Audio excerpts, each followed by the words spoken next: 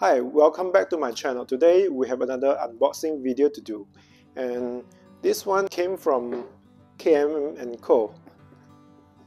KM is another made in America leather bag company, and if you have been watching my video, and this would be the bag that made the reason why I lost my wallet when I was in Pennsylvania. I'll link it up here if you haven't watched that video. So this is the bag that I bought when I was traveling, and they were doing they call it scratch and dent seals. It's kind of like Portland leather good, almost perfect seals. It's similar in that way, but from what I saw other people's pictures, it seems the characteristic of the bag and the leather, to me it feels like it's a little bit more than just scratch and dent, but I didn't know it, or I wasn't aware of it when I bought this, because I kind of got used to the almost perfect from Portland leather goods. So I'm a little bit nervous about this purchase. And also the color I bought is blood moon.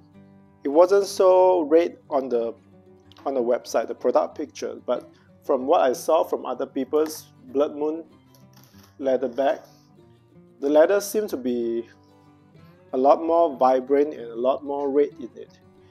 And I like red, but I just don't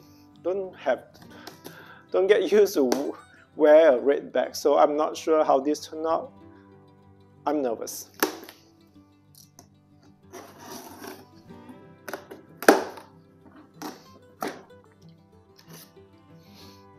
So from the time I ordered to the time I got this bag, it took I think 3 to 4 weeks. It has been a long time, so I wish they would do it faster, but since they are made to order, so you can't blame them for taking too long. That's an envelope.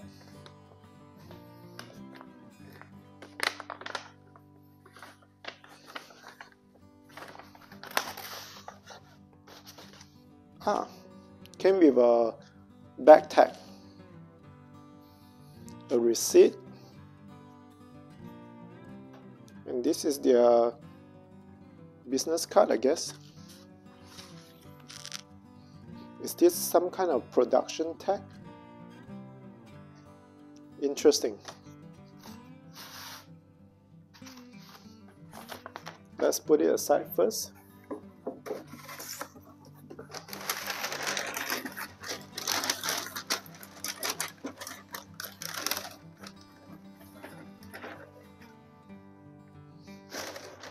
So here is the bag. Let me reshape it a little bit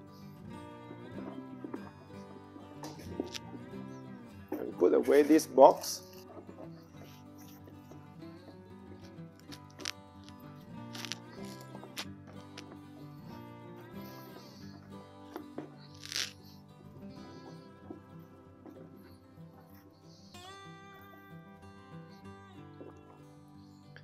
Okay, so this is how it looks after I reshape it a little bit.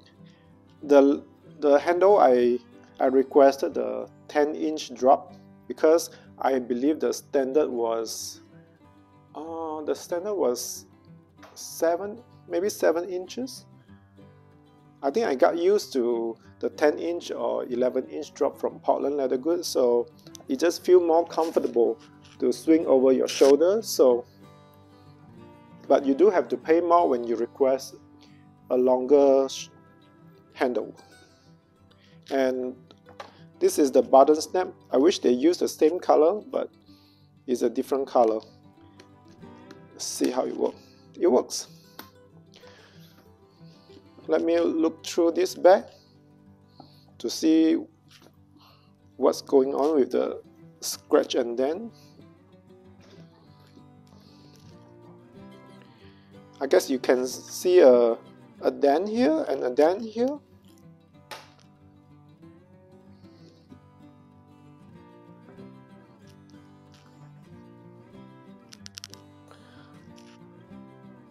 It looked like some kind of scar, probably from the injury when the cow was alive or something. Luckily, this is a darker color leather bag, so it's not that obvious in real life. I'm not sure how it looks on screen, but it's not that obvious, which is good. And let's look at inside. It's pretty red inside. The color, the blood moon, the color in person is kind of between red and purple. It's a little bit magenta. It's a little bit of purple tones underneath this. Inside the bag, trying to show you the inside. This is how the structure of the bag, the construction of the bag is, how they sew it together, or they didn't, and they put the rivets underneath it, not showing on the outside, but I guess you can say they strengthen the bottom with rivets, 4 rivets each side, 4 here, to make the bag more durable. Inside of the bag, one side is pretty smooth, and then the other side is very hairy. What happened here? I guess that's part of the scratch and dent, and as I could tell, the leather is thinner here. The feature, they have this bar that you could hook on your sunglasses or your key or something. I'm not quite sure, but there's a bar here. And then on the other side, you have this slip pocket, generous size, but there's no zipper or anything, just attached to it. So I know many people praise this company for how they use one piece of leather to make the whole bag.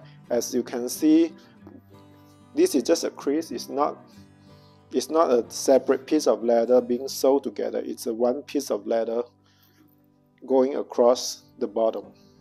So when I posted Portland Leather Goods review, many people mentioned how they have concern regarding the quality. To be honest, I couldn't quite tell the difference. I don't think this is particularly much higher quality compared to Portland Leather Goods. The leather is actually thinner than the Portland Leather Goods. At least this one, this color, particularly this color, is pretty thin, and the bag is pretty light. So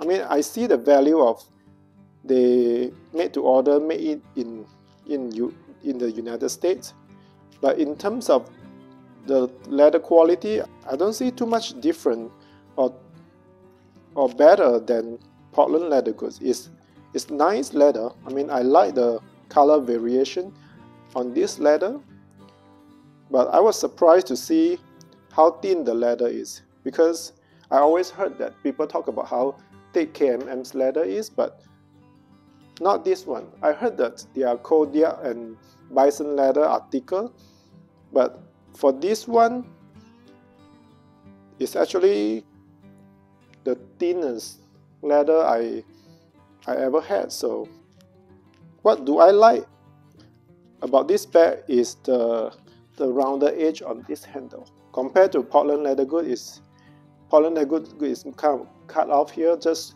straight edges, but this one, it just looks more refined with the rounded corner.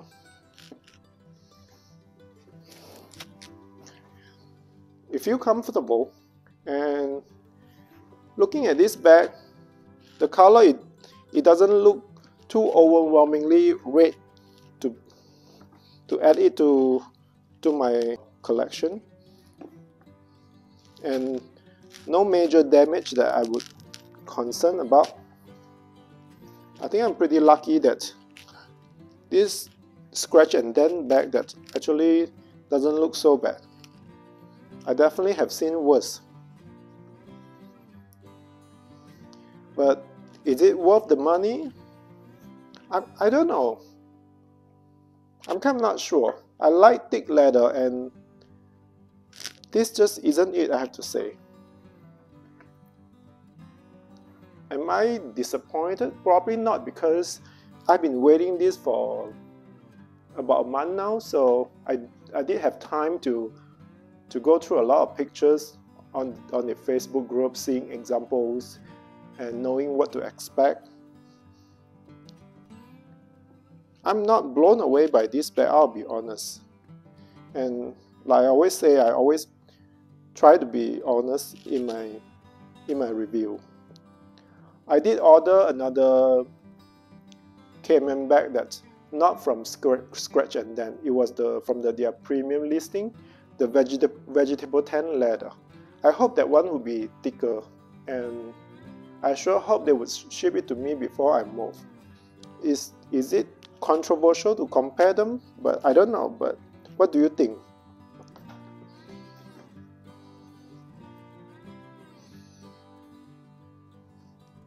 The price I pay for this bag is actually, it costs more than what I pay for Portland leather goods. But this one is not made in Mexico. This one is made in the United States, so the cost and it will be more pricey for sure. What do you think? Let me know in the comment what your experience with KMM. Are you all happy with their products? I'm looking forward to see the bag that from the premium listing, the vegetable tan leather bag. For now, I'll try to use it and let you know how it holds up. Thanks for watching my unboxing today, and let's talk again soon. Bye.